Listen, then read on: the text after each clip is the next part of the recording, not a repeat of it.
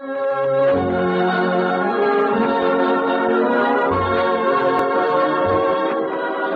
the Armed Forces Radio Service.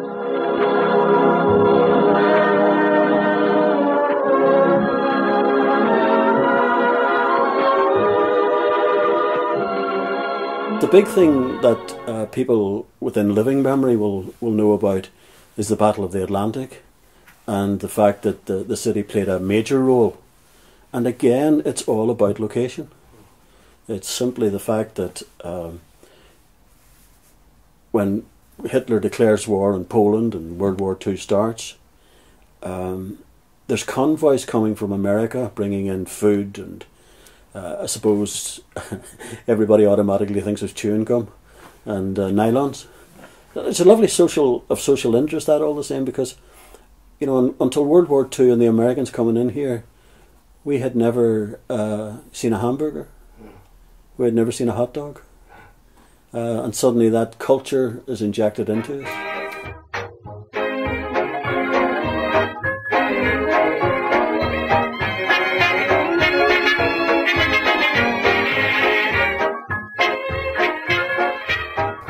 I think you can see that when you look at Sir Max Horton taking the surrender of the German High Command at Lissahalli at the end of World War II, when all the submarines were brought here.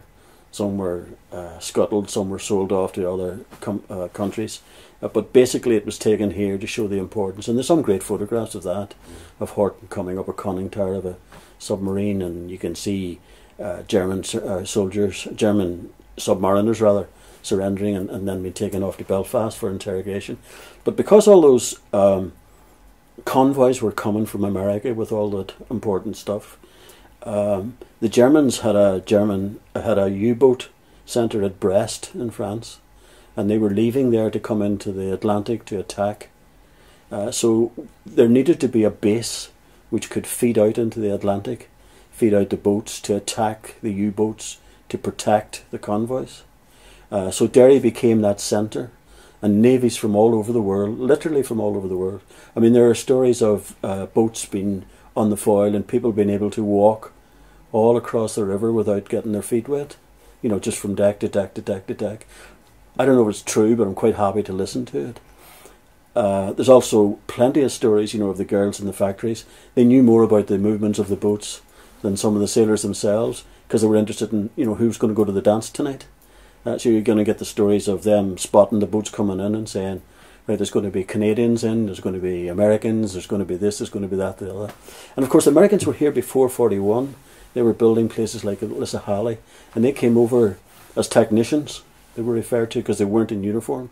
And it's only after Christmas 41, when Pearl Harbor happens, that the American Navy officially comes into the war, and then they suddenly, overnight, appeared on the streets of Derry in naval uniform.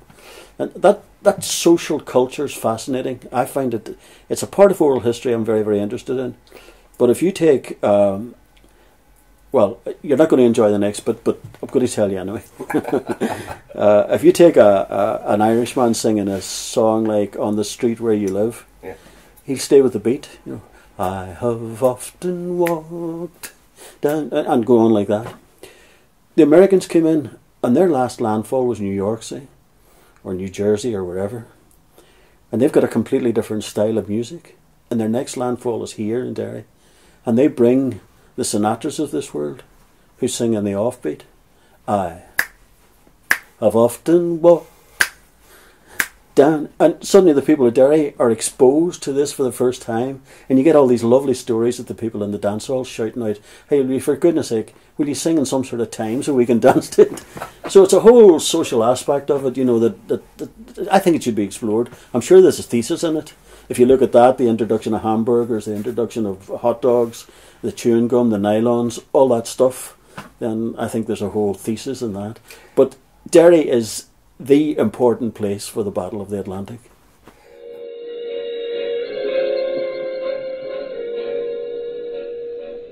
This lovely day will lengthen into evening.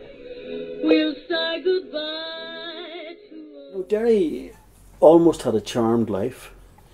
You know, you hear about the Blitz in Belfast, and the Blitz in London. But only one plane dropped bombs in Derry. We're not too sure if it's a Henkel 111 or it's a Junkers 88. I haven't been able to find that out. But the mortar fell, and people tell you it glanced off St. Patrick's Arm at Pennyburn Chapel and landed in a sandpit. Despite that, 13 people were killed that night. One lady told me, she said, I was upstairs with a baby in my arms. I come down the stairs with a baby, and the stairs came after me. You know, it was a really bad night. I talked to an ARP warden at the time, and he started his presentation off quite funnily, really, I suppose. He said it was a beautiful night for bombers. And I said, you're going to have to explain it. He said it was a lovely moonlit night. And he was down helping people, you know, take out the dead from Pennyburn. And in those days, you know, gas came straight into the house on a pipe. And many houses would have sort of hooked an iron up to it and lit it, you know. But he remembers that the gas pipe was broken and had ignited and was almost like a candle, you know, burning in the house. For the people to see what was happening, what was going on. So it was a big, big night, and you found that after that, folks, there was no Cregan in those days. I mean, Cregan's 47, 48, 49. So 43, 44, 45, people were going out to just around the town and taking blankets and pillowcases and pillows with them and sleeping in the open, because of the fear of being bombed again, although thankfully it never happened. And that obviously wasn't a strategic bombing. I mean, it was just... No, many people will tell you it was a pure accident, that the guy was in a position where he needed to get rid of it because he was running out of fuel. Right. And what he saw was a lot of... What protected the port was a lot of the smoke from the chimney fires in and around the bog. And that sort of put a blanket over the town. So he couldn't actually see the port, so he dropped him when he thought he was in the right position. But as I said, Derry was... Lucky is not the right expression, but it explains it kind of what I mean. Because of the proximity of the border, folks here never really went without anything. You know, you could always nip over for butter, or nip over for eggs, or nip over for cigarettes. There was a trade going on constantly, and they didn't have the same difficulties as getting food as they would. I mean, one of the reasons being that if you go back to the river again, you know, half of it is in Donegal and the other half's in the north. So, you know, there was never going to be a problem really about getting food. And that even manifested itself in the girls in the factory, you know, with their weekly clubs or half-yearly clubs. When they got some money together, they would cross the border to get a new dress or a new pair of shoes, or, you know, there was always that happening in the city. And there was almost an air of partying in the town. You know, when the boats came in, there was dances going on, and there were so many ballrooms in the city, so many stories about it. It just was to a degree, it was a fun time as opposed to what was happening in London and Belfast and places like that. So if you don't feel so hot, go out to some Joyzy spot, whether you're hip or not, the Jersey bounce will make you sweet.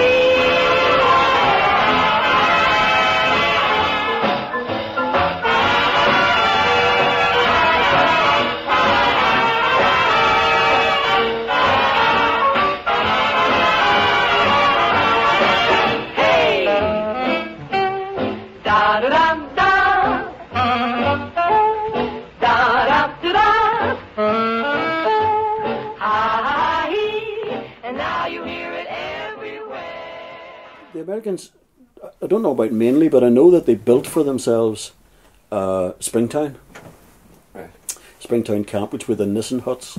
And they also built for themselves some Nissen huts at Beach Hill, the hotel just out by Ardmore. But Springtown was big.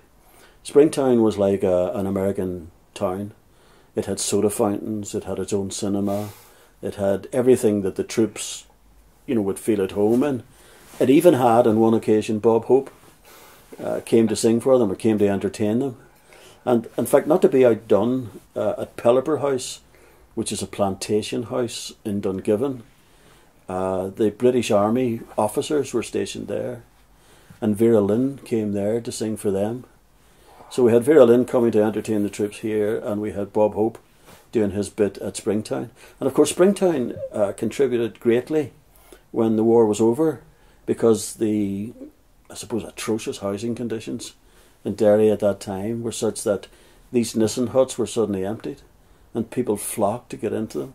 And you know, for the first time, and I'm not being derogatory, I'm not being anything other than truthful, they found that they had a bathroom and toilets indoors and stuff like that. You know, for many people, those facilities would have been outside in the backyard. But these were suddenly all available. The Nissen huts were emptied. The Americans had gone back home, so people moved into Springtown. The great news ran through the land. Manchester, Glasgow, Cardiff, Birmingham, London. In every town and village, big and small. You know, there's an expression in Derry, if people think something's important enough, they'll run buses to it, you know. Well, they ran buses down to the U-boat surrender. And they did, literally. And I talked to one of the Wrens who was invited down that day. And she had a completely different angle on it, which I found surprising, and I found myself sympathising with her. She said that she was standing there and Sir Max Horton came out onto the deck of the submarine, and the highest ranking German submariner stepped forward, and he took off his cap very reverently and he put it under his arm, and he held out his hand to shake hands with Horton, who completely ignored him, walked past him. And she said she ended up feeling sorry, you know, for the German, because of the way he was being treated. She said she just didn't see the need for that at all. And when you think of the stories which had been circulating all during the war about the way things were happening in Germany and all over the world, it's a strange reaction to it, you know. It is. Equally, she told me that she had been standing on the steps of the Guildhall and an American shore patrol walked past. Now, you could tell the difference between an American shore patrol and a British shore patrol, because the British shore patrol wore hobnail boots and you could hear them for miles, whereas the American shore patrol wore rubber-soled boots and they sort of crept up. But as this shore patrol walked past the steps of the Guildhall, she was standing looking out onto Guildhall Square, and there was a man in the middle of the shore patrol, and she said to somebody, "Who's that?" And the expression she used, she said, "Who's that wee man?" To discover it was Eisenhower. Now, I kind of doubted that Eisenhower had been in the city, but I was talking to a group of people about a month after I'd heard that story, and this lady in the audience said, "Well, my husband, his job was to fly people into Eglinton with the RAF, but he was never allowed to know who the VIPs were, and on this occasion he didn't know, but a week after he got a great big box of cigars from his VIP." So, you know, there's a probability, I suppose we could check it out, that Eisenhower was here in the city during World War II.